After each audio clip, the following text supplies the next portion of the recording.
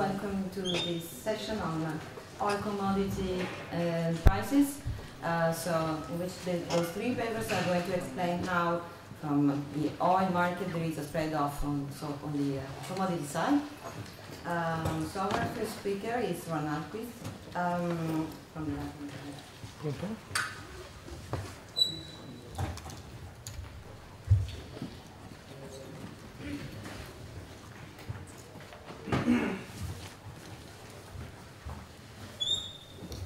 So first of all, let me thank the organizers of the conference for inviting me and asking me to present my paper.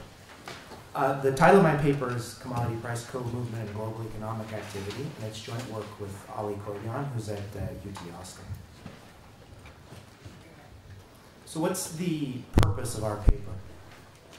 Well, what we wanted to do is we wanted to use a simple general equilibrium model to provide a statistical interpretation of the statistical factors, economic interpretation of the statistical factors that drive the common variation in non-energy commodity prices. Everybody in this room can think of a variety of market-specific developments that would affect the price of individual commodities. So you can think of a drought in the American Midwest affecting wheat prices. You can think of a strike in Chilean copper mine affecting copper prices. But we're not interested in those commodity-specific shocks. What we care about are what the fundamental macroeconomic drivers are of the common variation in a set of commodities. And so what we do is we collect this data set of 40 non-energy commodities, and we apply a method for testing the restrictions on a factor model. So this is just a statistical factor model to this new data set. And what we find is that the common movement, so the first principal component, is primarily related to global economic activity. And then in the next step of the exercise, we look at the ability of this first principal component to forecast the prices of individual commodity prices, as well as the prices of several widely used indices in an out-of-sample forecasting exercise. And we find that we obtain meaningful improvements in the forecast accuracy using this simple factor-augmented VAR relative to a no-change forecast. So here's the outline of my talk. And just to make sure, I have 25 minutes? Yes. Yeah, okay. So first I'll talk about the model. I'll just give you a schematic representation of the model. The details are in the paper. I'll talk about how we use the model to achieve identification of the factors, so how we associate an economic interpretation with each of the factors. Then I'll turn to how we implement the model. I'll do a historical decomposition of fluctuations in commodity prices, as well as an independently derived measure of global real activity. And then I'll talk about the forecasting exercise. So the model's quite simple. And what we have is we start with a household that supplies two inputs. One, labor to the final goods sector, and another input that we call land, for want of a better word, to the commodity producing sector. In the commodity producing sector, there's a continuum of commodities that are produced. These are bundled together into an intermediate commodity good and then sold to the final goods sector. The final good producer then uses labor from the household plus the intermediate commodity good to produce the final consumption good. In the model itself, there are 6 shocks. There's a shock to labor supply, there's a shock to the supply of land, and there are productivity shocks to the production of individual commodities, one of which is common, the other which is specific to each commodity.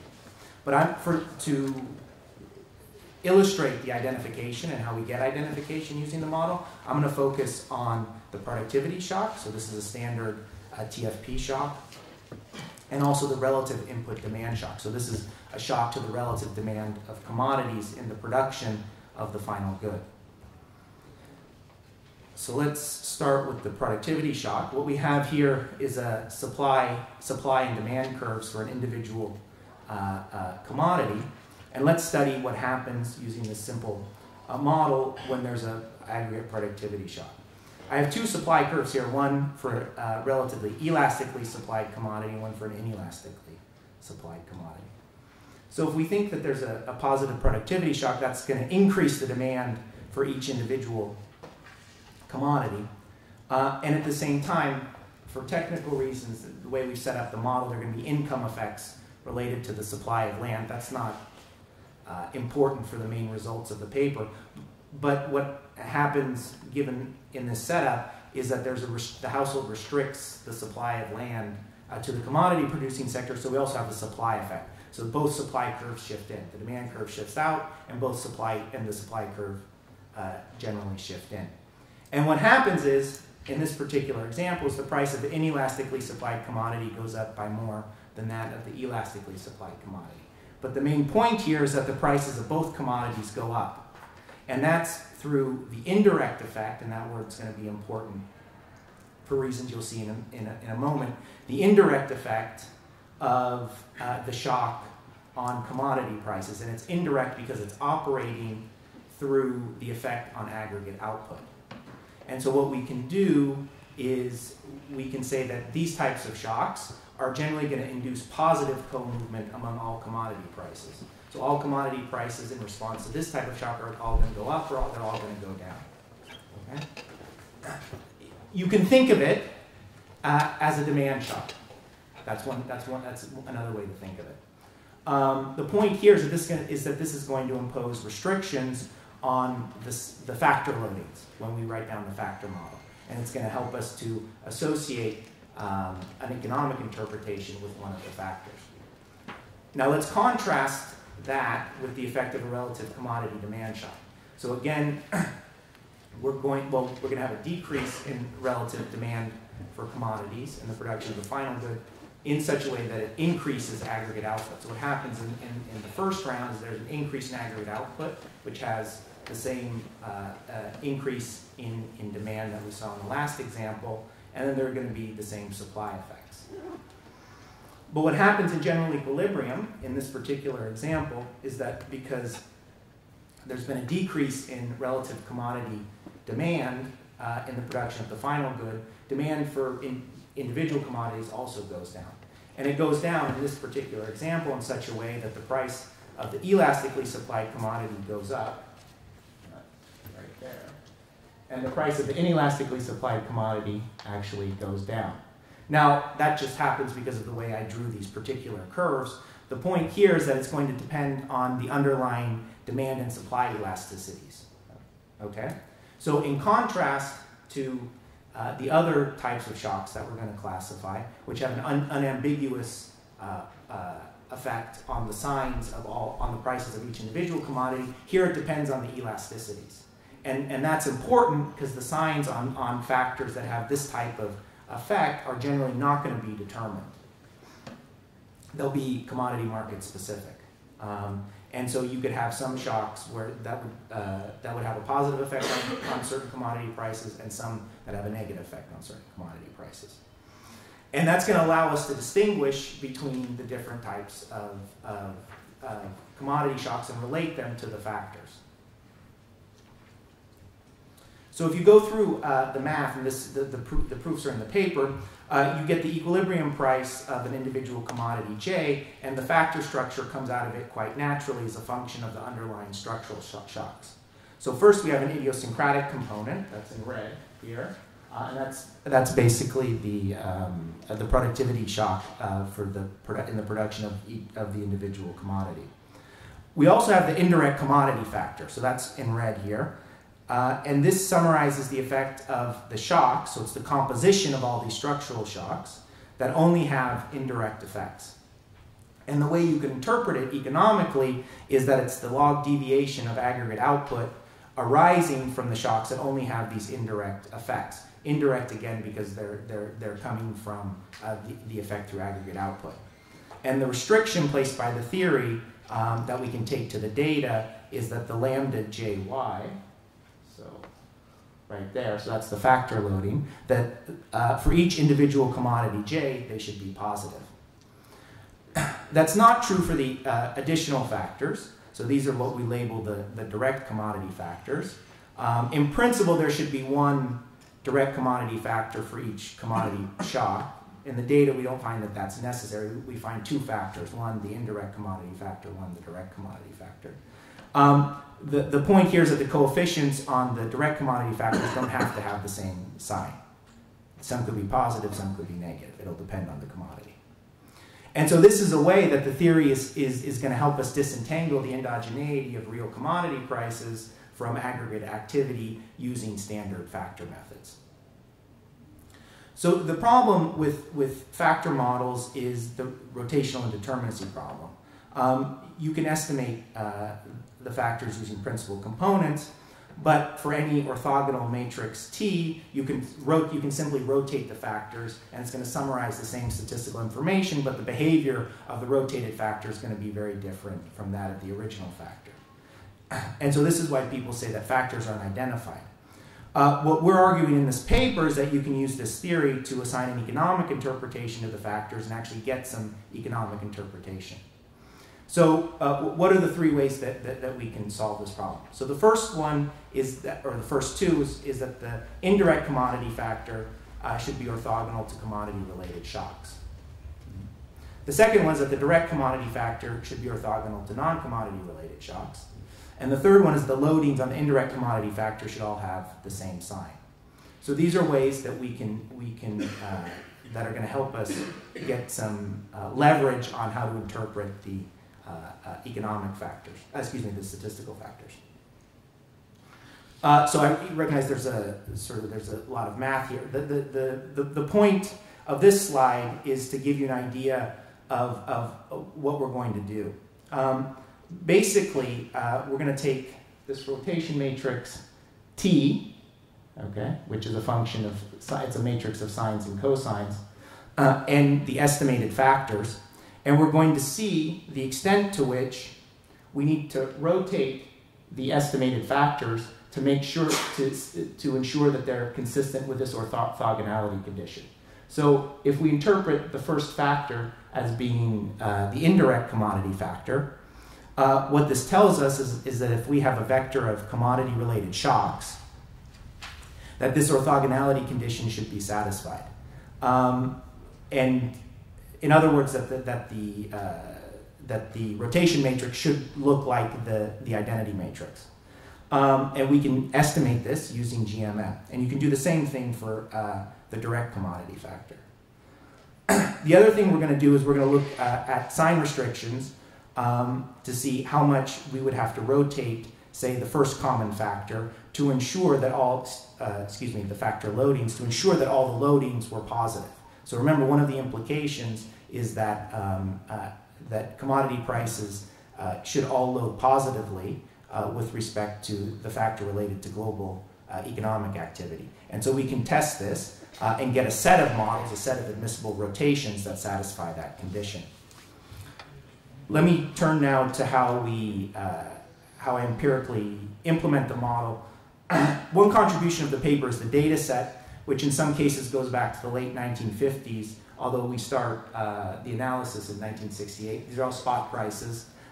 We selected the commodities subject to some criteria. We didn't want vertical integration, so there's no fertilizers or energy in the data set.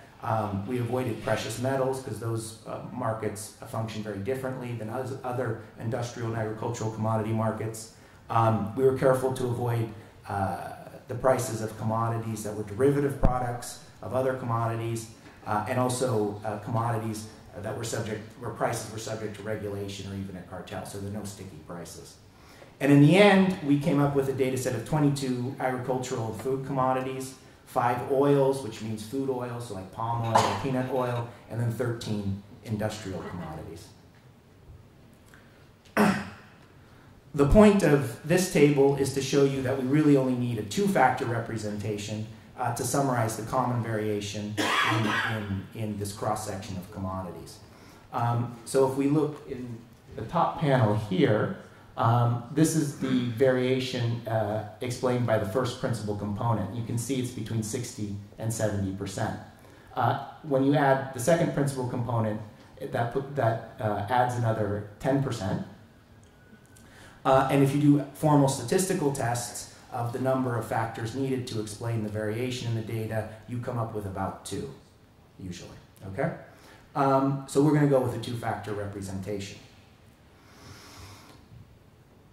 To test the moment condition, we need a plausible set of commodity-related shocks. And so here we rely on some of Lutz's work of oil supply shocks, which is it's a measure of the OPEC production shocks. And what we do is we test this moment condition using 36 lags of the OPEC production shocks plus the contemporaneous shock and a constant. And we estimate the theta using iterative GMM. And so remember, the test is how much we need to rotate the factors to make them consistent with an implication of the theory. And what we find is we don't actually have to rotate the factors that much. We can't reject the null that the rotation matrix is equal to the identity matrix. In other words, it looks like the first factor looks a lot like the way we would expect the indirect commodity factor to look. The second panel shows that conclusion is robust to different ways of estimating, of applying GMM. So this is what the indirect commodity factor looks like. We've HB filtered it only for visualization purposes, and the gray shaded region are the NBER recession dates. Now, it's often dangerous to do an ocular regression, but certainly there's a strong cyclical component to the factor, and it looks broadly correlated with the U.S. business cycle. So if we just focus on the recent period, so that this is the 2007-2008 recession, what you see is that the factor increased sharply and then decreased as with the onset of the global financial crisis, and then it rebounded quickly after the global financial crisis. So it looks like a measure of real activity. This conclusion is not sensitive to using the sign restriction test. This figure reports the rotated common factor estimated using GMM, and the minimum and the maximum values for the rotated common factor subject to the sign restrictions. So those are the blue lines, and it looks very similar to the way we estimated the factor using the first procedure. So given that, we're going to interpret the first principal component as the indirect commodity factor, so that's the one related to global economic activity, and this permits us to do a decomposition of average price changes into changes of the two factors. So this is the change in the indirect commodity factor and the change in the direct commodity factor, starting in 1968 and going up until 2013. And in the interest of time, let's just focus on the recent period. What this decomposition shows us is that the average decline in commodity prices in 2008 was mostly related to the collapse in aggregate output related to the onset of the global financial crisis. So that's the blue region, but there are also commodity market specific developments that decrease the price as well. And then the recovery in 2009 was mostly driven by the increase in aggregate output. But if you go back in history, you can do a similar historical decomposition and look at different episodes to see to what extent each of the two factors were driving changes in commodity prices.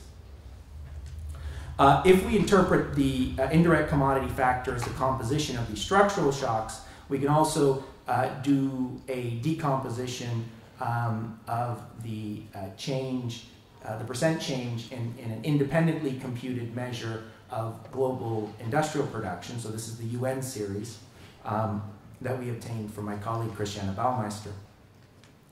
And what you can see, so the fit is not perfect because there's model misspecification, but what you can see, for example, here is that before the onset of the global financial crisis, commodity market specific developments, so shocks in commodity markets, which is the red region here, were actually reducing the growth of global industrial production.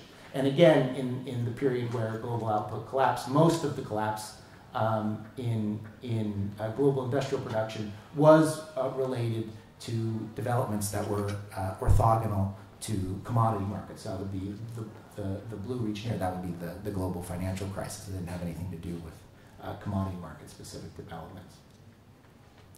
There's a section in the paper about storage. In the interest of time, I'm not going to go into it. One criticism of the model that we have is that there's no storage. And one of the first models people learn when they start studying commodity markets is the storage model. You know that you can store commodities, and that implies a set of relationships between the spot prices and the futures prices and inventories. The point here is that we don't find much evidence that storage matters for the commodities that we're considering. I'm happy to discuss this after my talk is over, but I want to get to the forecasting part, so I'm going to leave that aside for the moment.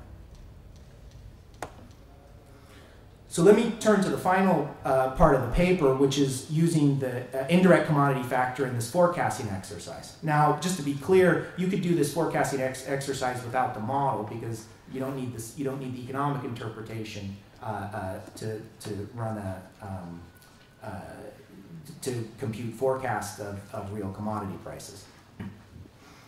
So what we do is, in each case, we have a bivariate factor augmented vector autoregression of individual commodity prices, and also the commodity prices, the prices of several widely used commodity price indices, such as the CRB, the World Bank Index, and the IMF Non-Energy Index. And we also look at the oil prices. So here we use the refiner's acquisition cost of imported crude oil. And we compare the forecast in a recursive out-of-sample forecasting exercise, the MSBEs of those forecasts to that of the no-change forecast. And we do it for the sample between 1984 and 2012. That's related to data availability issues. I'm just going to focus on the results for the commodity price indices in the interest of time. The results are the results for the individual commodity prices are in the paper, and I'm happy to discuss them. So the largest improvement in forecast accuracy is at the 1 month horizon for the World Bank Index. So this number here, 0.863, means that there was a 14%, using the model, there was a 14% improvement in forecast accuracy relative to the no change forecast at the 1 month horizon for that particular price index.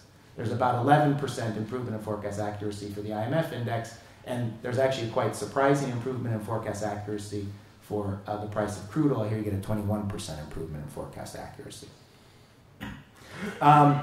There are some smaller improvements in forecast accuracy at the 3 month horizon, but then they disappear at longer horizons. One thing to observe, and this is related to some work Lutz has done with my colleague Christiana Baumeister. So the magnitude of this improvement in forecast accuracy for crude oil is similar to what Lutz and Christiana find in work that uses a VAR model of the global crude oil market. Actually, this is a little bit smaller improvement in forecast accuracy relative to their model, but it's of a comparable magnitude. And so what does this tell us? Well, it tells us not only is there the strong, there are theoretical reasons to think that there's a pro-cyclical component to the movements in commodity prices, but to some extent you can use measures, sort of this common cycle in commodity prices to get meaningful improvements in forecast accuracy. And again, as I said, I'm just showing you this for the commodity price indices. For individual commodity prices, I mean, it's a little bit more mixed results, but in general, there are some improvements in forecast accuracy for individual commodity prices. And so just to conclude, the three main conclusions here. One, you can use this simple structural macroeconomic model to assign an interpretation to the statistical factors that drive real commodity prices. For the most part, the annual price changes have been related to global economic activity, which is consistent with economic intuition. And then finally, you can use the factor method to get, as a forecasting model, to forecast the prices the real prices of a variety of commodities, including the price of crude oil. Okay, thank you very much.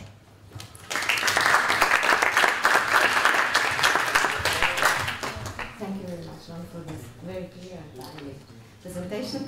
Our next speaker is King from Bank of Canada too, and we are going to discuss the financialization of food. Yeah. Before I start my presentation, I would like to thank Giuseppe, Matteo, and Laura for inviting me here again. This is end time. I'm going to be here first. Okay. All right. Let me usual disclaimer. Basically, these opinions are ours, not Bank of Canada or U.S. Commodity Futures Trading Commission or any of the commissioners or any other staff members. So, perfect.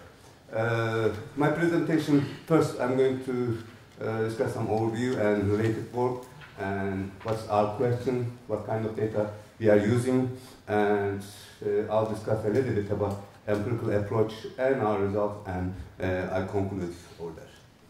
Basically, the question or some observation first. Let's start with large investment money flows in commodity futures market, either through commodity index investments or by the hedge funds. And if you look at, for example, Barclay commodity asset under management in the third quarter of 2012, it reached about $439 billion.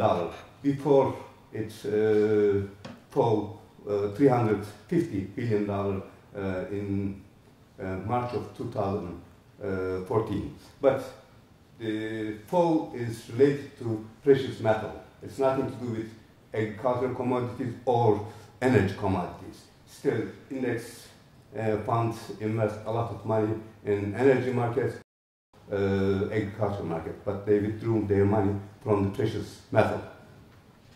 The question, of course, what could this development means to price level, volatility, or market linkages or correlation? First,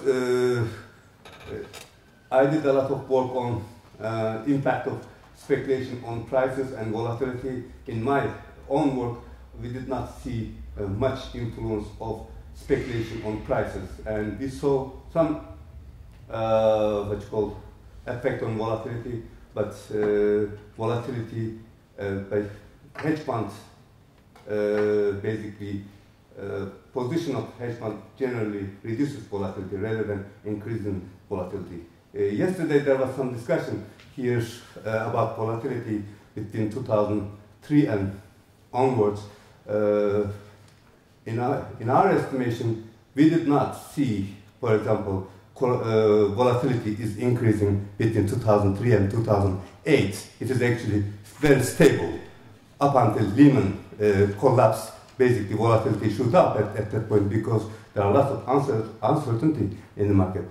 We have to realize one thing, like stock markets, in the commodity market also, volatility generally tends to fall during good economic times or when prices rising. Volatility increases generally when prices are falling because it basically means that economic agents are unsure what kind of development coming. There are uncertainty increased, like immediately after Lehman crisis, so volatility generally goes up during that period. And today focus on market linkages, about correlation. Why? We are looking at co-movements. Basically, if you look at futures market, generally traditional commercial traders or floor broker traders do not trade cross markets. For example,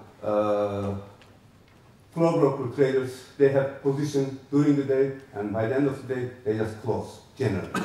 And if they don't, they just go to option market to have some kind of insurance.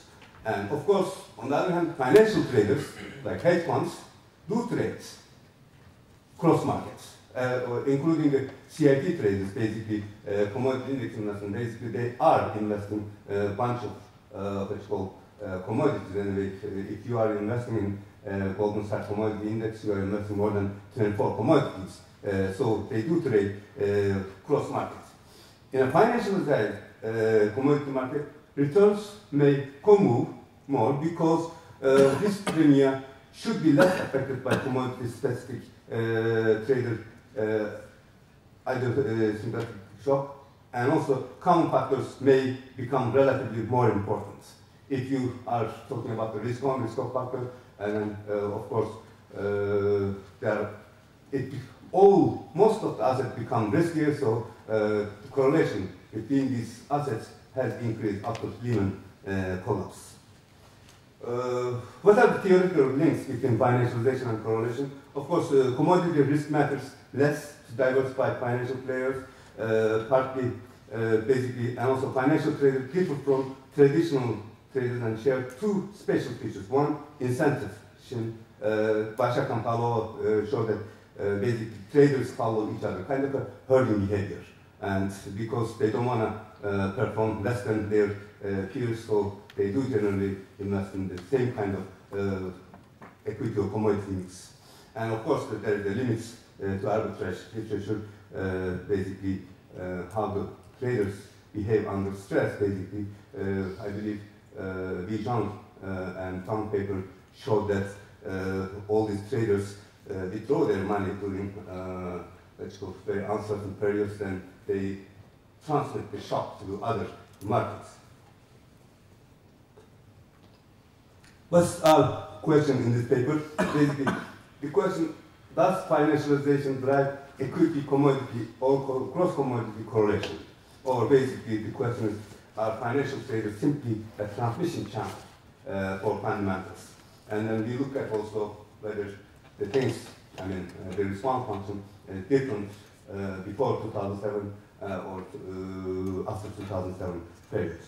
We use structural VAR, actually we use some exogenous variable, I should call it S bar X. And we check also whether this response function difference between pre and post crisis period. And of course, we control for commodity demand and supply. We proxy for financialization using, yesterday, Leo was talking about, he used some kind of modified version, but he used very simple working T index, basically intensity of speculative activity. Yesterday, Bassam defined financialization in a more subtle way, but our definition of financialization, the arrival of new traders, basically. Some, what's called, dated back this financialization process, 2002, with the, what's called, arrival of hedge fund and all this stuff, swap dealer, that some others said no, it is also electronic trading and everything, but in our view, it is both combination, both ETF stuff and all electronic trading, and also arrival of hedge fund and what's called commodity index trader, what's called, had to increase the financialization process. Our markets, we basically are interested in agricultural market, grains and livestock.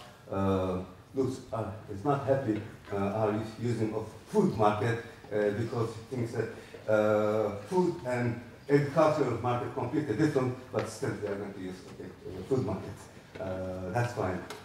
I'll get this criticism later on. Basically, why we are doing this one, basically we can properly control for fundamental factors in agriculture because we have inventory data and all this stuff, and we have a lot of information. Second factor is basically food prices tripled in 2007-2008 period, and then of course there's this debate, it is increasing food prices, hurting a lot of poor people.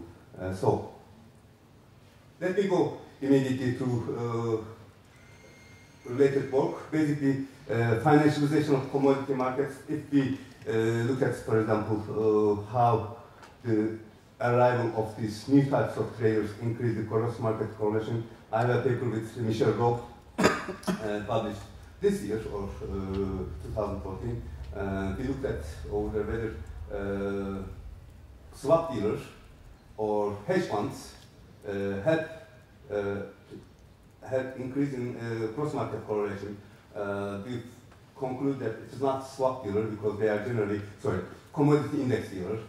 because they are generally what's called passive investors. They just put some money, let's say 5% of their pension fund or something, then they just leave the money over there. As opposed to hedge fund, they just frequently move their money across markets. So we find that hedge fund position might explain link between, cross-market linkages as opposed to commodity index trader. On the other hand, for example, the Young and Tang paper suggests that actually commodity index investments money help explain the linkages between. I have quite difficult time in understanding that proposition because they do not move their money frequently. Once they put the money, it's there. They just roll over when the what's called index matures. Anyway, in the present paper, basically, we control for demand and supply fundamentals. We show that speculation does not drive actual correlation and also explain the reduced predictive power in post-crisis periods. Basically, there are lots of Lutz and his co-author did a lot of analysis of speculative role in commodity market using VAR, and then they basically show that physical speculation through active inventories, and in his paper they suggested, they find that it is the fundamentals, not the speculation, can explain 2007-2008 price hike. On the other hand, Killian and Lee paper just came out in the IMF. Basically, they again said that there's not much impact on prices during 2007-2008 period, but later on 2010, I believe they find small but statistically significant effect of speculation in prices. And of course, in the financial speculation, there are other papers with no inventories, corn volatility, that's the new paper. And in our papers, basically, we use both real and financial speculation and actual inventories, new data set on ag fundamentals and spec measure adapted to analyze what's called hedge funds role in, and also commodity index trader role in correlation. Again, the question is here, does who trades drive the intensity of market linkages? And of course, theory suggests yes, it could matter. Basically, traders incented at financial institutions boost cross-market correlation. That's the Bashak and Pavlova paper. And during financial stress period, basically, once they move out their money, then the impact can be felt in both market growth, equity and commodity market. That's the Bijan paper. For this one, who is the most, let's call, important candidate for enhancing equity and commodity linkages? We don't think traditional commercial traders, basically, they do not trade generally across commodities. But hedge funds, they do. And then they enter and exit markets frequently and then trade across markets to exploit perceived mispricing. And of course, in our paper, for example, herding behavior, we analyzed 32 markets. On average, one hedge fund generally enters in 5 or more markets, either commodity or financial products. Here, as I said, we define what's called financialization, arrival of low-frequency trading by CITs, commodity index trader, or growth of high-frequency trading, which is HFT, and then, of course, the increase in activity by hedge funds that trade across asset classes. That is, for that one, we provide a lot of evidence in our paper. My paper with okay, here are interest, as I said, cross-market linkages, equity, commodity, hedge funds, commodity, hedge funds, plus the commodity index traders. Basically, what commodities we cover here, we like to have position data for all major agricultural markets in the world, but unfortunately some contracts are non-US, like the Black Sea wheat or something. We don't have position data. Unfortunately, we have good position data, that's called CFTC collects. It is daily position data from each traders, but we don't have those data in other countries, except ICO start to publish CFTC commitment of trader type data for Brent crude oil and gas. Then we are hoping, I believe now, London Metal Exchange will provide some kind of commitment of traders report for the industrial metals. Bottom line, we have 4 US grain markets, grain futures, and then 3 US livestock markets, which are corn, soybean, Kansas City wheat, and Chicago wheat. And then for the livestock, we have the live cattle and feeder cattle and lean hogs. And of course, we just weighted this stuff to create some grain and livestock index based on the what's called weights provided us by the what's called GSCI.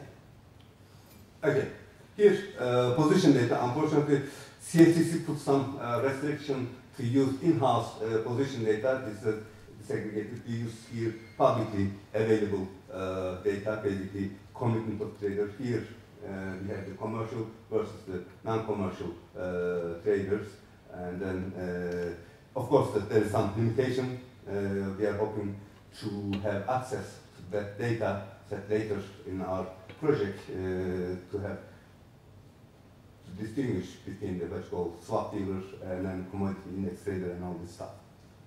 All right.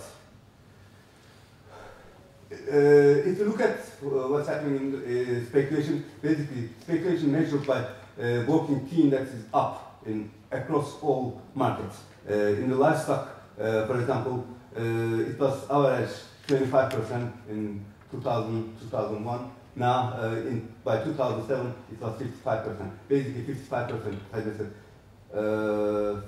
I mean, 55%, what's called speculative positions do not need it in the market to satisfy the hedging demands. It was an excess speculation. And of course, we saw substantial fluctuation in intensity, especially after Lehman demise, and a sharp increase in commodity speculation after mid-2012. This is our working key index from 2000 to 2013. As you see, there are some increase, let's go after Lehman collapse, but later on decline, and then in mid-2012, again, we saw some increase. Of course, to measure the correlation between cross-market and also what's called equity commodity market, we use dynamic conditional correlation. It generally estimates average 0, but we see a lot of fluctuation over time. And then immediately after Lehman crisis, then all the correlation increased, but later this correlation fall. Okay. Here in our work, basically, we control for agricultural fundamentals. First, demands, general, I mean, demand, basically, we use Killian work on the real economic activity index. Basically, correlation increase during or in aftermath of downturns, basically, uncertainty increases. That's why we believe that correlation, like volatility, increases. Consumption, of course, versus the speculative and precautionary demand. We look at physical speculation, and also we look at also commodity-specific shock. For the supply, of course, it likely affects the market by shock disconnects from others, and the financial markets just risk on risk off. A lot of people say that it has nothing to do with speculation or something. It is just a risk on risk off factor can explain this increase or decrease in correlation. And let me go one by one, measuring the state of macroeconomy. As I said, aggregate demand is a major factor to impact prices and also correlation. Of course, the appropriate measurement level, what is that? Either we are going to take US or the world's economic activity. If we look at US, we might use basically ADS, Aroba, Diebold, Scott index, but the world economy is much more important for this market. So we use real economic activity index suggested by Killian. And as for the speculative demand, we look at two different measures. It's basically inventories. Two forward-looking measures of inventories. One is slope of futures term structure, weekly, that is available for all markets. And for the robustness check, we look at the stock forecasts, basically old and new crop forecast. So for the livestock market, again, we have the first of all slope of the futures term structure, and for the robustness check, we look at backward-looking measure of inventories by USDA. It is a monthly beef and pork cold storage level. Of course, this is the limitation is basically it's public storage. It's not private storage. We don't have that information. But we will use firstly slope of future term structures as a measure proxy for the inventories. Of course, we have also some commodity-specific shocks in the grain market, for example, for the corn, ethanol dumping after 2005. For the livestock, we have mad cow disease or the swine flu. We generally expect that if there is a commodity-specific shock, then the correlation should drop between the stock market and the commodity markets. Oh, I got a minus 5 minutes. Okay, I'll try to finish. Okay, for the supply, basically, we have for the grain market, we have weekly USDA crop progress and condition data information. So, and also some exogenous control. Okay, let me go quickly to our empirical methodology. 4 variable structural VIR model with exogenous variable. Basically, our condition based on macro condition, demand, food market condition, supply, storage, and speculation, and the cross market return dynamic condition correlation. And of course, slowing moving variables are ordered before fast moving one, but we check for robustness changing the order, and then our result still holds. 2 subsample periods, 2000, 2007, and 2007, 2013, and then we bootstrapped the standard error report 90% confidence interval. Okay, first look at the, let's say, grain and equity. As I said, ship, Killian measure, grain storage, and grain T index, and then DCC. And of course, we have exogenous variable supply, US weather condition, and ethanol shock. And then for the livestock, again, ship, cold storage, and slope of the future term structure, and livestock T, and then DCC. Here, exogenous variable again, US weather condition, and then damage to control swine flu and mad cow disruption.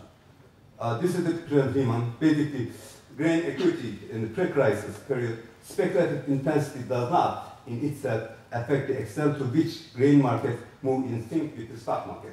Rather, financial speculators' future position facilitate the transmission of the initial macroeconomic shock into grain markets. They basically what's called react to the what's called fundamentals. In the post-crisis period, macroeconomic condition affected dynamic conditional correlation transmission channel disappears due to difficulty of financing arbitrage and speculative position.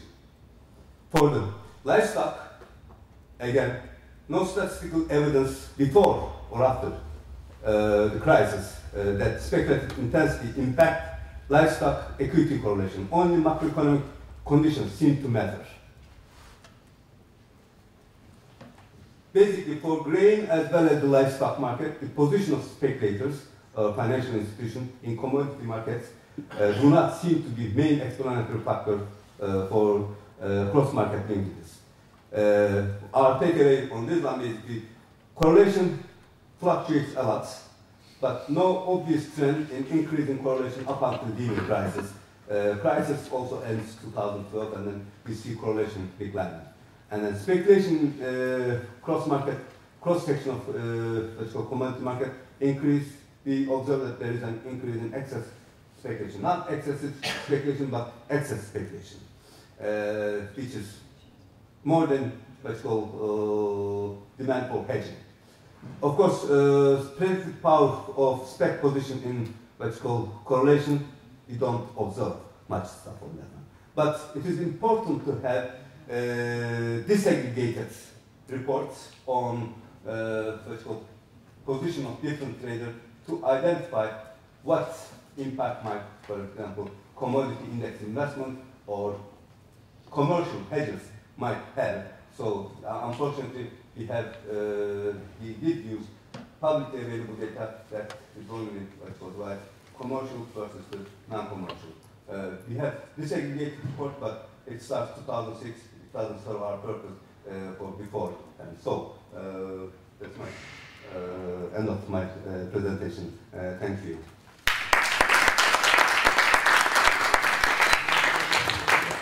Perfect. Thank you for speaking up again. So now we are going to see the advice of Professor Ian on the same topic, so food and not agricultural markets. Thank you. Not quite the same topic. So this is joint work with Christiane Baumeister, and again, the Bank of Canada is not to blame for anything that's in this presentation. So the reason people care about food prices is twofold. One argument is in short, millions of people in poor countries are starving. And so that's kind of the line taken by the G20, saying increased food price volatility is causing lots of problems around the world. There's another argument closer to home that says it's a problem for especially poor people in the US because when food prices go up, essentially it's hard to put things on the table, and so there has been an increased interest in the pass-through from higher agricultural commodity prices to retail food prices in the US. Now, in the middle of this discussion, it dawned on people that food price increases actually might be an unintended consequence of biofuel policies. So the argument was that there were sustained increases in oil prices, there were sustained increases in food prices, or really agricultural commodity prices, and that suggested that there was a link, or at least that link had been strengthened by biofuel policies, biofuels being produced from food commodities such as corn, grains, oilseeds, and sugar. And the logical conclusion seemed to be that, well, perhaps we need to reduce or terminate biofuel programs in order to stop food prices from going up. And indeed, there's an academic literature on this question, which has arrived at conclusions ranging from 10% to 100% of the increase in agricultural commodity prices being associated with biofuel policies. The background here is that when you buy gasoline at the gas station, this is high-octane gasoline that is being produced by mixing low-octane gasoline, essentially refined crude oil, with some additive. Traditionally, there were two additives, ethanol being one option, MTBE being another. That's a chemical compound that is highly toxic. When people figured this out, Congress decided not to grant liability waivers to people using MTBE, so they stopped using it. And that change effectively meant that starting in May 2006, ethanol was the only additive you can use for producing high-octane gasoline. Now, since then, Congress essentially instructed industry to use ever more ethanol in producing gasoline production. The only constraint on what Congress can do has been engine technology, because if you mix too much ethanol into gasoline, your engine seizes up. That creates problems, so there's a limit of 10% so far. That's as far as you can go. Now, in this paper, we're not interested in the effects of biofuel policies. That's a separate lecture on that. What we are interested in is something that has been asserted a lot, namely that there is a link between oil prices and food prices that arose, or at least was strengthened, in the context of biofuel policies. So after 2006, somehow there is a link between oil prices and food prices. Studying this is challenging for a number of reasons. First, we've got to be careful about distinguishing between agricultural commodity prices on the one hand and retail food prices on the other. Second, there's an indigeneity problem. So talking about causality here is tricky. Third, there is potentially a reaction of the central bank to higher commodity prices, and we have to control for that in assessing what the effects of higher commodity prices are. And finally, if you're trying to study this, you need good data. And it turns out the only country with good data on this is the US. So that's what we're going to focus on. So let's start by putting food price increases in historical perspective. You want to see how much of a food price increase we had compared to fuel prices or oil prices. In particular, the concern is whether this relationship has tightened after May 2006, whether the volatility in the real price of food has gone up, and whether the correlation in the growth rates of real oil prices and real food prices has gone up. All these three things have been asserted by the G20, for example.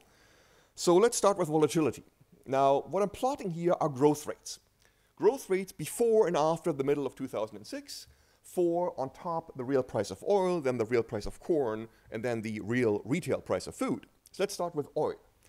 Going left to right, you see that really there hasn't been an increase in volatility except for one episode on the right, when you see the oil price drop, right? The growth rate goes down. Well, that's the financial crisis, right? If you leave out the financial crisis, there's no sign that there has been a change in volatility, something that was discussed earlier. When you look at the real price of corn again, you would be hard-pressed to argue that there's a big change in the volatility of these growth rates.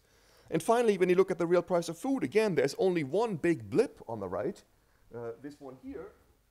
That's again during the financial crisis. Interestingly, you see that the growth rate goes up at the time that the oil price goes down, which doesn't sit very well with this notion higher oil prices mean higher food prices, right? So right away you see there's a problem. So you can make this much more formal, and we do so in the paper. The first answer is there has been no increase in volatility, nor has there been an increase in the correlation across growth rates. Didn't happen either. Now, what about the increases in prices per se? Well, if you look on the average rate of increase in the real price of food you pay in the supermarket, it has been under 1% per year. That's not a lot. If you look at real crop prices, so we're talking soybeans, wheat, rice, etc., somewhere between 7 and 15% per year. So that's a lot higher. And you might say, well, how can that be? And the answer is, well, if, let's say, you go to the supermarket and you buy bread, that bread is presumably made from wheat, but the cost share of wheat in the bread that you buy is only about 5%. We know that because there's data from the USDA. That means if you have a 100% increase in the price of wheat, all else equal by construction, the price of bread should go up by 5%.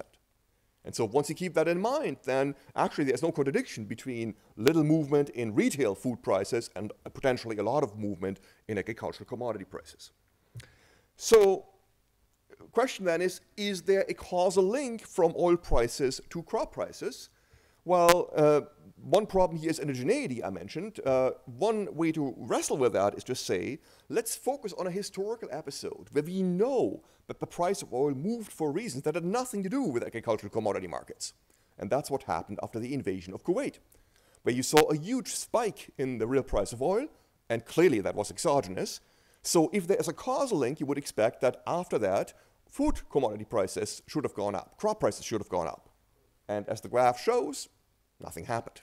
Right? So we can be pretty sure there's no causal link before 2006, but maybe something changed and there was a causal link later. Why would something have changed? Well, lots of people have suggested that there was a structural break in about 2006. Once we had biofuel policies, that these biofuel policies created a link that wasn't there before. So we're going to have to look at that. We're going to look at that now with the help of bivariate regressions, autoregressions, where we treat innovations to the real price of oil as essentially contemporaneously exogenous, and we see what happens to the real price of food. Now, we're going to focus on the real price of food for several reasons, one of which is that this nets out the effect of any monetary policy reaction on the price level, right? Because that affects food prices as well as all other prices. If you look at the relative price of food, well, then you see what is the extra movement in food prices that we're concerned with. So here we split the sample before and after the middle of 2006. In the first part, if you have a 1% oil price shock, what happens to food prices? Well, if anything, they go down. They certainly don't go up. But after the middle of 2006, you get a nice, significant positive response of the real price of food. There's only one catch. You have to read the scale. Because what you see is that this 1% real oil price shock gives you an increase in food prices of 0.05%. It's significant, but it's not big. Now, why would you get a significant response? Well, there are two channels. One channel is maybe food prices go up because crop prices go up in response to an oil price shock. The other story is that it's really what happens between the wheat being harvested and the bread showing up in your supermarket that is driving this response. That is what people refer to loosely as the cost of food marketing, processing, refining, etc., transportation. That part is sensitive to the price of oil. So we're going to look at both, starting with the first one. Now, let's think first theoretically about what's going on here. And let's start with the premise that when gasoline producers blend low-octane gasoline with ethanol, that they do so in approximately fixed proportions, like Leontief, if you like, right? Now, if you have an oil price shock, because there is a supply disruption in the oil market, what is that going to do to the price of ethanol and in general the price of food? Well, it's actually going to drive it down, because you're going to slow down the economy, the demand for gasoline is going to go down, and that means ultimately the real price of food is going to go down, which is the opposite direction of what people are asserting. To get a positive co-movement, you need increased oil demand, for example, associated with the global business cycle. In that case, you're going to drive up the price of oil, in general the demand for gasoline, and that in turn is going to lead to higher demand potentially for food. But of course, it's not really the oil price that's causing this. The oil price is the victim here, right? The oil price is moving in response to the same demand push as all other prices. And so we've got to be careful about causality in that context. Now, what if you relax that assumption of fixed proportions? Well, then if the price of oil goes up, you're going to substitute more ethanol. You're going to mix more ethanol into your gasoline because that's relatively cheaper. But of course, we know that that happened only during very brief periods because in general, engine technology will put a limit on what he can do. So that cannot be a big deal overall. Now there's a third argument here, and that's a cost push argument, which is to say, if you're growing crops on a farm, you have to use a tractor and other equipment that requires diesel fuel. So if the price of oil goes up, well, you're going to have to spend more on that, and that's going to drive up the price of crops. The problem is that the share of fuels in agricultural production is quite small. And so you can do a back-of-the-envelope calculation to show that that can't be what's driving things. So we're going to have a hard time theoretically explaining how anything but a shift in demand could move these crop prices, and indeed that's consistent with empirical work. So here we're looking at various crop prices, corn, wheat, soybeans, and rice. Before 2006 on the left, basically not much is happening. It's not big, it's not significant. It looks a little bit better on the right, not super impressive, but maybe there's a little bit of evidence of crop prices going up. The question is, why is that happening? Is that a cost push story, or is that a demand pull story? Well, we can look at another natural experiment. Fortunately for us, when you look at the price of fertilizer, very important, of course, for agricultural production, nitrogen fertilizer is actually produced from natural gas, not using crude oil. And because of shale gas in the United States, the wellhead price of natural gas has been dropping a lot, while the price of oil has been going up. That means we know for a fact that there cannot have been positive cost push in the fertilizer market because fertilizer production doesn't depend on oil. And if you find that there is a positive response in the fertilizer price, that tells us it must be coming from demand, right? Because by construction there is no cost push. So this is what the data show us. You see positive significant responses in fertilizer prices, fuel prices for farms, and animal feed. That's all about a demand story. So that's an important insight. Now, the second, I'm going to come back to that later, the second story for why the retail price of food might go up is about the cost of food marketing being influenced by oil price shocks. What's food marketing? Well, it's processing, storage, packaging, advertising, transportation, local distribution. That's most of what you pay for in the supermarket. And what we're going to do now is we're going to look at a number of different agricultural products, I mean dairy products, meat, et cetera, we're going to look at this at different stages of production. We're going to see whether the price at one stage relative to the previous stage is sensitive, if that spread is sensitive to an oil price shock. And now there's lots of stuff in the paper. Here's just one example for pork and beef. Now, this is set up so we're looking at the difference between the wholesale and the retail price and the farm price and the wholesale price. We're looking at responses to oil price shocks. If the usual story is right, those responses should be significant and positive. They're not. And that's a generic feature for every one of about 10 examples we looked at. So there is no evidence whatsoever that oil price shocks are driving these food marketing costs. So let's summarize this quickly. What we've seen is that if you have a 1% real oil price shock, the peak response in crop prices is 0.5%. The peak response in retail food prices is 0.05%. Whatever you're seeing has nothing to do with the cost of food marketing or cost push. It's driven by the demand side. The demand side could be many things. It could be biofuel subsidies and policies, substitution effects, business cycle effects, etc. So let's look at this more closely. Let's look in particular at the role of the global business cycle. Now, we're going to do that using a result from the related literature on oil markets where people have worried about identifying the role of flow demand. We're going to take flow demand shocks from that literature and run a simple distributed lag model relating the change in the real price of corn, for example, to current and lagged values of these flow demand shocks to see how much variation in global industrial activity through its ultimate effect on real incomes drives the real price of corn. And the coefficients of that regression are just, well, the impulse responses. And what you find is that apparently these flow demand shocks systematically drive up the real price of agricultural commodities. The results are imprecisely estimated, not surprisingly, but in general, they look positive.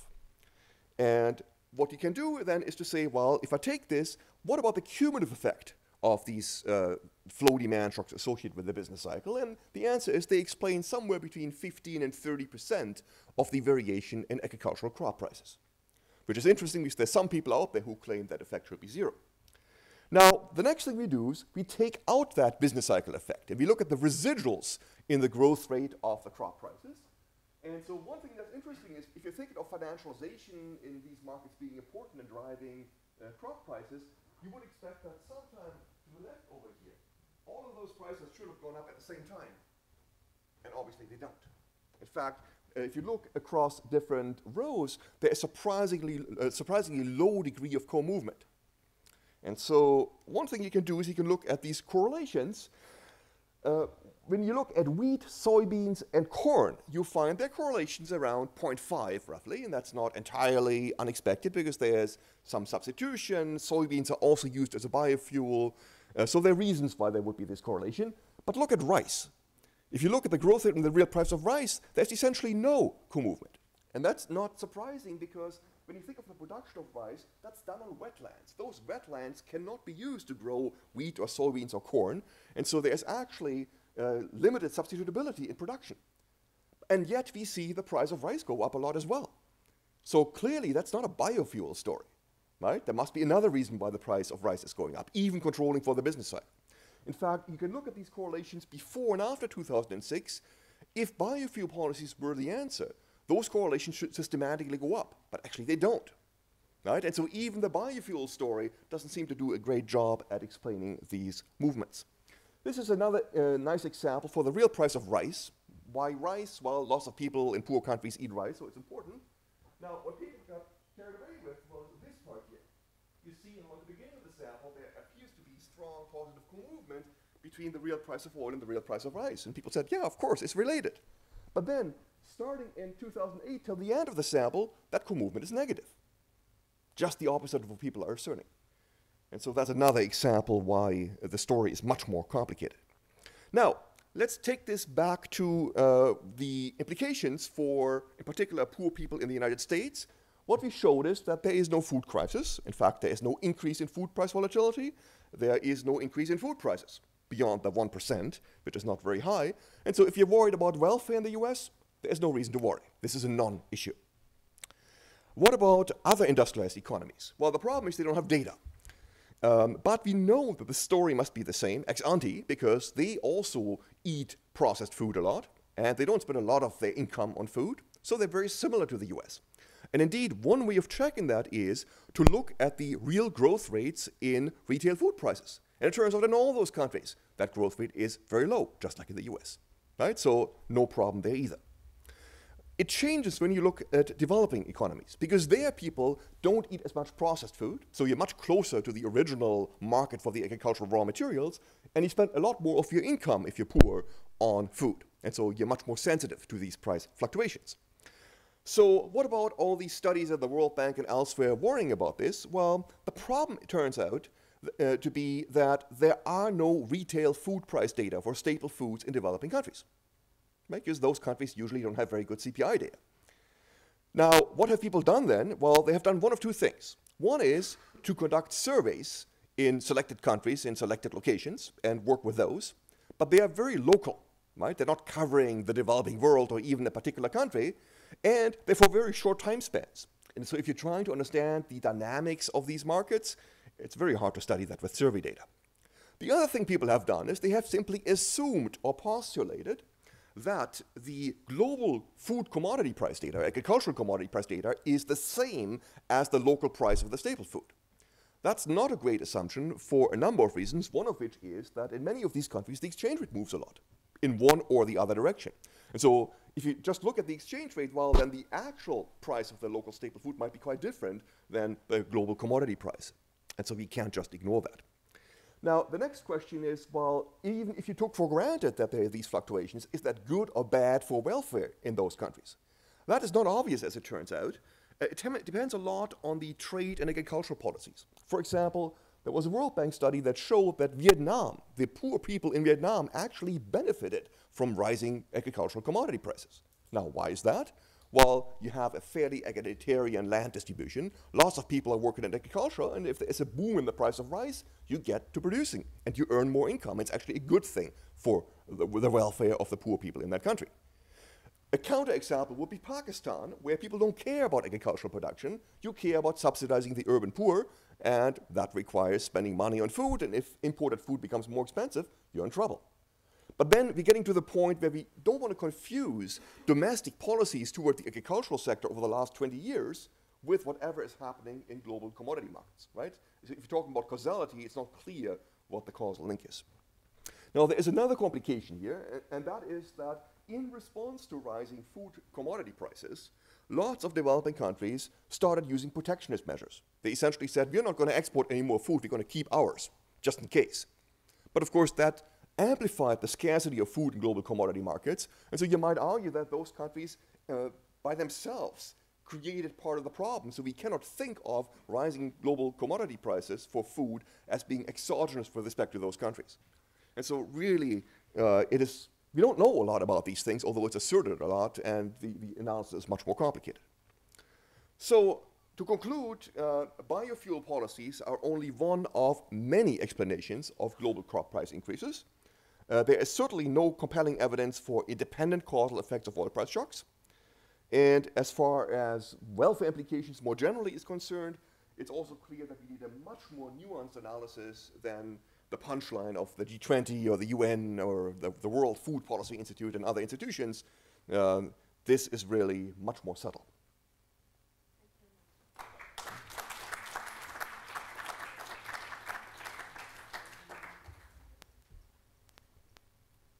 So, it's now time for the debate. Got a very simple question for Ron. Could you please say something about the part of your model which you left behind in your presentation? It is the part which is related to storage. So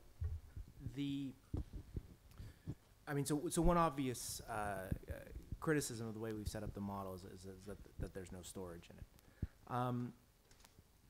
So we have three arguments in the paper about why we don't think, or there's no evidence that storage would materially change the conclusions.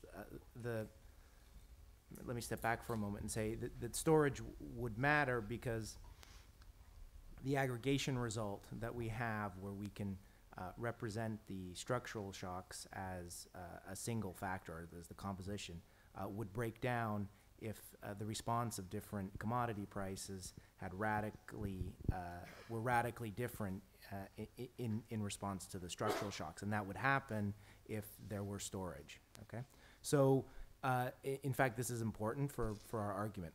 The first piece of evidence that we use, or the first argument that we make in the paper, is that if that argument were true, you would expect there to be a lot of that you would need more than simply two factors to explain the covariation in the data. Okay, so in the limit, we have 40 commodities. You might need 40 different factors, right? So that that would be where each of there were no innovations in the real commodity prices were completely of each one were independent from each other. So that's clearly not the case. The second piece of evidence is we actually collected consumption and production data and computed what we call net purchases. So this you can interpret as inventory accumulation. One problem with dealing with a broad cross-section of commodities is you don't always have reliable inventory data like you do in the oil market. But we did some work, and for 32 of the 40 commodities, we got a proxy, so this net purchases data, so this is the gap between production and consumption. And what we did is we derived an implication from the model, which was that, well, if storage really does matter, then in the steady state of the model, net purchases should be non-zero.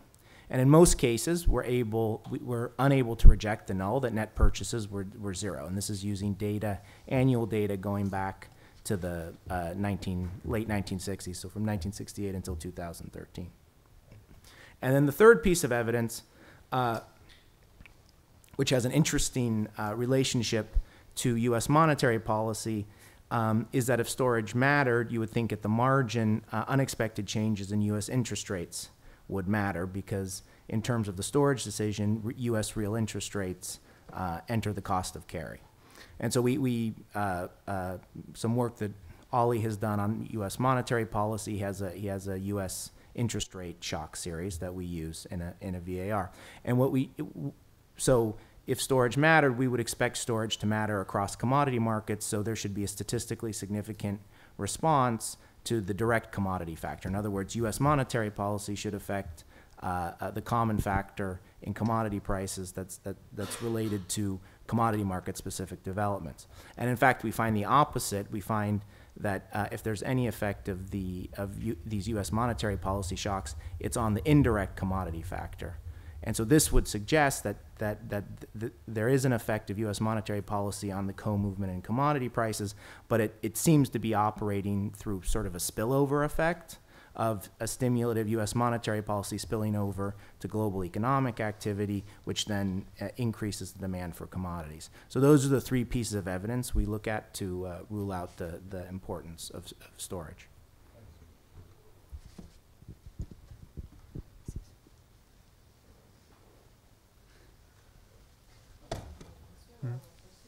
No, I have questions for Ron. Yeah. Well, why don't you hold your questions and then you can ask them after you answer mine. I'm going to start off by saying, before you gave your talk, I probably would have been inclined to believe the received wisdom. So I thought your presentation was quite compelling, but I have two. These are either quibbles or just points of suspicion.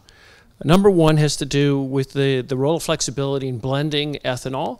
Mm-hmm. There's a blend wall, which puts in a hard constraint, or at least a constraint, as an upper bound, but that does not preclude blending in less. And my recollection is that in the heart of the sample period that you are thinking about, gasoline pumps would regularly say may contain, not does contain, but may contain up to 10% ethanol, which suggested to me that maybe there was some variation that one would observe. I wonder if you have any insights or evidence or anything that you can offer up on that. The second is a little bit more of a hard quibble, and that is my understanding is that petrochemical, you made an assertion that natural gas is used for petrochemicals and not oil. I think that may be true now, but not so much in the past. I suspect, particularly if you go back, say, prior to 2008, when gas and oil prices were highly correlated, my instincts are that a lot of that correlation is coming from the feasibility of substituting between those two fuels. In particular, naphtha, I think, is directly usable for petrochemicals, and it's an important byproduct of refining gasoline. So maybe there's a shift that's taken place in here. You can speak something to this. I doubt either of these things undermine what you're saying, but I'd be interested to hear how you think that those particular issues factor in. Yeah, let's start with the second one. So you're certainly right about petrochemicals. My concern for the natural experiment was not petrochemicals in general, but very specifically nitrogen fertilizer. Now, the nitrogen fertilizer producers in the US are all located in the Southwest, directly next to the wellheads for natural gas, and that has been the case for decades. In fact, I don't think you can produce nitrogen fertilizer with anything else but natural gas. So it's a very clean natural experiment, which is not to undermine your point more generally about petrochemicals, but that doesn't affect my argument in this paper, which was specifically looking at the response of fertilizer prices to oil price shocks, showing that if that response is positive, given that the input price in producing fertilizer has gone down, it is a clear indication that it must be about a demand shock. So that is robust to this. On the variation in blending, my understanding is that gasoline producers tend to blend in proportions that, at least in the short run, are fixed.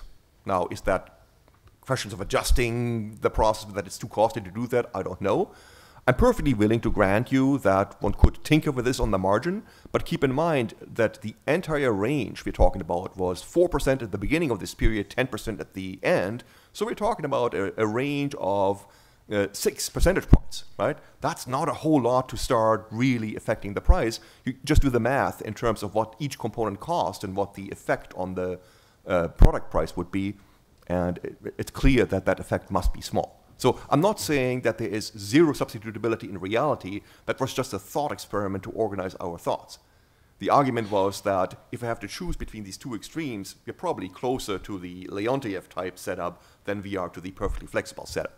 And that's telling you something about what magnitudes you should expect in response to an oil price shock. So the 6% change that you're thinking of won't have much effect on the oil price, but it might have a meaningful corn prices. If it's a doubling of demand for corn as an input into blended gasoline. Well, remember that corn is being used for many things, only one of which is that, so you have to weight this by the, I guess the upper bound is 40% or so, or it could be much smaller. Right? If you attach all those weights to it, right, then it becomes much harder to explain big effects. Right, but so corn, like most agricultural commodities, at least in the short run, is highly inelastic in supply. So though the impact on demand may not be large, the effect that it may exert on price is unclear. Right. I perfectly agree. You can construct cases where if there is a particular shortage, maybe not enough stocks available, where in the short run you could see a big movement. But if you're talking here about what's happening over the course of several years, you might see a spike, right? I can see that easily. It's much harder to explain how you get something systematic. The other thing that's interesting in that context is after you control for the global business cycle, right, you don't see any sustained increase in the real price of corn, right? So maybe you can explain various blips in the data on that basis. And in fact, one of the papers I cited about the effect of biofuel policies pointed out that what might be going on is that you not only have higher flow demand for corn because of the increased use of corn production, but you might have an additional effect that people are stockpiling corn in anticipation of even higher increases in the demand for ethanol and therefore for corn in the future, right? And so you could get an amplifying effect. But the point is that once you take out the effect of the business cycle, it's not that persistent anymore. So it's certainly a contributing factor, but it's what I'm trying to show is that it is not the case that everything after taking out the business cycle can be explained by biofuel policies. So you had some questions? Yes, for Ron. So first one is a suggestion. So you constructed your index of the global business cycle, and you compared it verbally to the US. I'm not sure that's what you want to do because it's supposed to be a global index, so there's no reason to focus on the US. And you compare it to world industrial production. The quite natural thing to do would be to compare it to the reactivity index that Mahdi mentioned, which is much closer in spirit to what you're trying to capture. And so an obvious question is, well, how correlated are those two? Do they look alike? Do they not look alike? So that was the suggestion. The question was, and I couldn't get this from your presentation, when you do your outer sample forecasting exercise, do you re-estimate the factor model, and that includes redoing the standardization of the data, everything in a true recursive setting? Yes. Including the standardization of the data? Yeah, okay. Everything is done at each step of the estimation. Yeah. Can I ask you one question to both of you? Is there any evidence of change in trade movements in the agricultural market, food markets during the period you are investigating? Because I would take the other way around with the argument you have given for developing countries where you have export restrictions. Maybe one part of the non-reaction of prices depends on the fact that they have been compensated by increasing flow of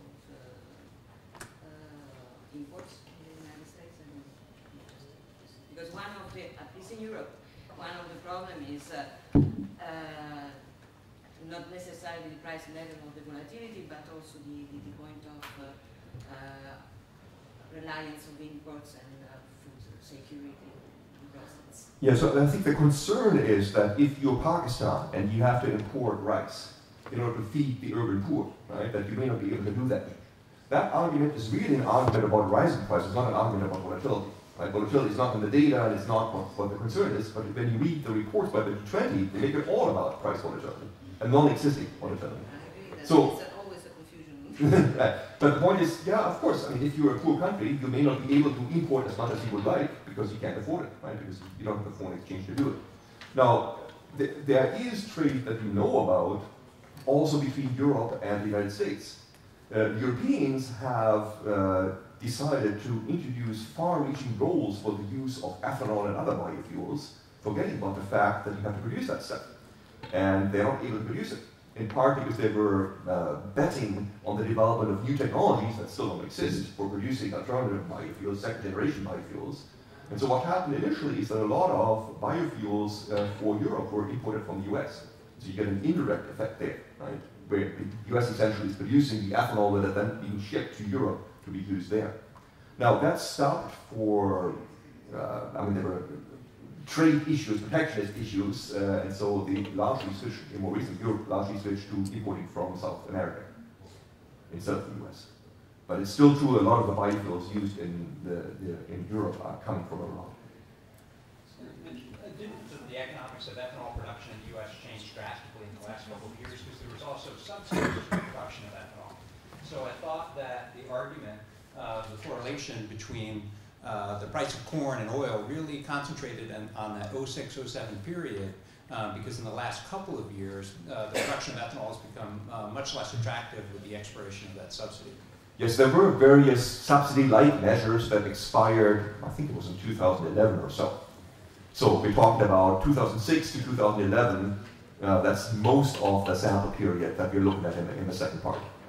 So yes, I mean, you might think that that would change things to some extent, but there is no way of disentangling this at an even finer time scale. And this is sort of the bare minimum to run any regressions to get some average sense. So you want to interpret the results for the second part of the sample as an implicit average. Yeah. Thank you, Lutz, for a very convincing presentation. I think there's also the issue of the market structure that you might need to look at, and I think it will actually reinforce your arguments. For instance, in the UK, there's always a debate on the power of supermarkets, of trying to squeeze the farmers and trying to the producers. And that's why we don't see the feedback into the retail prices. That's how they're able to maintain. So I think if you include it actually as one of the explanations as well, I think it will reinforce your arguments as well. So just an observation. Right. I mean that's the generic argument. In fact, when we talk about cost push, right, the notion is that the producer has higher costs, then pushes on those costs to the final consumer. There's of course an implicit statement there that the final consumer will actually take it, right? That the final consumer will pay whatever it takes to get the food, as opposed to shopping somewhere else. And so I agree. Yes.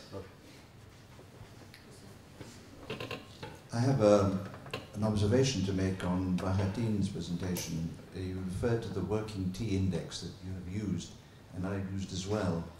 I found in regard to oil that there was a problem with the index, the way he defined it, in that he divides the long or short position, depending on who you're looking at, by both the long and short positions. Whereas I looked at the net position, so I took the ratio of, let's say, short to the net position of the speculators, and that amplifies the variation, the speculation intensity, and I found that explained quite a lot in the crucial period of 2008 and 9, and then of course the index went right down again. So maybe if you used a modified version of it, you would get more of a speculation intensity in the periods when you think it should be working. Just an idea. Thank you. Yeah, it might be, but the idea here basically we are trying to measure. Now I know your speculative intensity index might be reasonable to try to get on that here also. Yes, you are true, right, that we are looking hedge long and short position because we are trying to measure the extent to which speculation is more than unhedged position. I understand that. Yeah, so it might be. Might be an idea. Anyone last question? Yeah, two. Sorry. Hatin, if you would, and maybe we'll have to go offline if we need, but I guess I'd like to hear a little bit more about what your reference to excess speculation. And then for Ron, and I was just trying to think of how I wanted to word this, and maybe you'll even put this in the category of hypothetical paranoid reactions. But if somebody just heard your results and said, so there it is, economic activity made people wealthier, and the reason we had these indirect effects on commodities was increased speculation. What I'm really wondering is there anything you looked at in that study or related to it where you'd just dismiss that out of hand because you'd say, hey, no, you can't say that because, sort of like what you explained on the storage, or is it something you say, no, even though you don't think that's the case, you have to go back and look a little bit further. I know that's been addressed in many, many other studies. I'm just wondering if there was anything in particular in your study that said, I can just reject that out of hand. Yeah. I think I was very clear. We should not, let's go, confuse excess speculation and excessive speculation, because here, the idea here that how much the speculation exceeds the unhedged, let's call, demand. Basically, it has nothing to do with the excessive speculation. We don't know what the definition is. Basically, CFTC cannot define it, and I don't know what is excessive speculation or excessive volatility. Here, excess speculation, very clear meaning.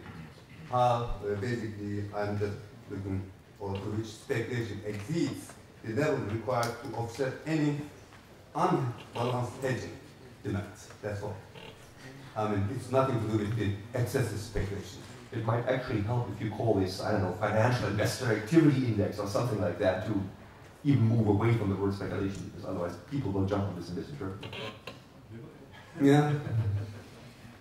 Okay, so thank you very much. We conclude No, the session. so that's the response. Yeah, a reply on excessive or not. We can take this conversation offline. The short answer is no, we didn't. I mean, in terms of the model, there are no financial markets, there's no speculation. But I have a longer answer that I can give you, but in the interest of time, we can discuss it over coffee. Okay? Thank you very much. Thank you.